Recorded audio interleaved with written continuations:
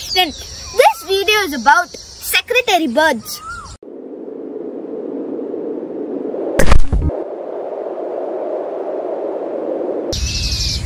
Native to sub-Saharan Africa, secretary bird is a large bird of prey growing up to 5 feet tall. It is the only living raptor of terrestrial habits, spending most of the time on the ground and is usually found in the open grasslands and savannas.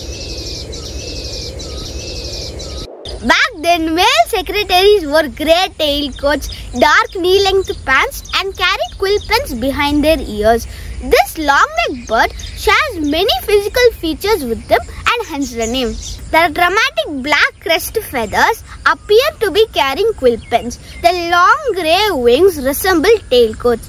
The dark feathers that go midway down the legs resemble short pants of secretaries. Snakes are their main food, a diet supplemented by grasshoppers, mice and birds' eggs. They kill snakes by stamping or flailing them against the ground, sometimes dropping them from aloft.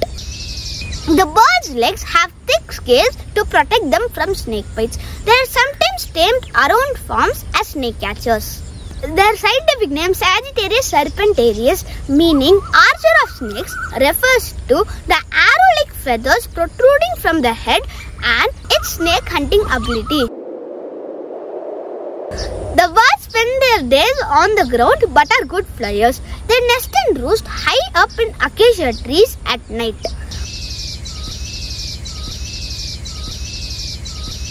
Hope you like my video. Thanks for watching.